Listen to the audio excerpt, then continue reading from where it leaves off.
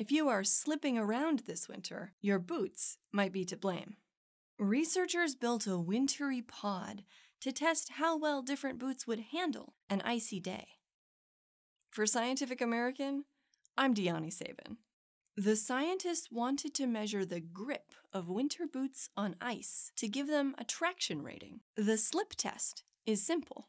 A volunteer just walks across a floor of ice wearing a pair of test boots. After each successful trip, the floor is tipped by a degree.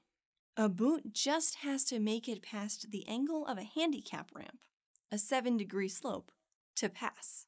They tested 98 boots. 90 of them failed.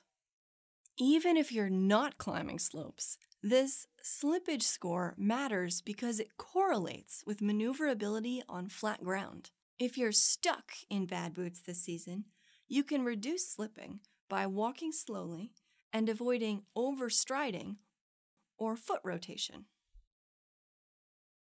But new boot technology features anti-slip measures like aluminum oxide grit or furry glass fibers embedded in the sole. Prototypes of these boots have already surpassed the researchers' slip scale. So next winter, you might not have to channel your inner ice dancer to survive sidewalks. For Scientific American, this is Deani Sabin.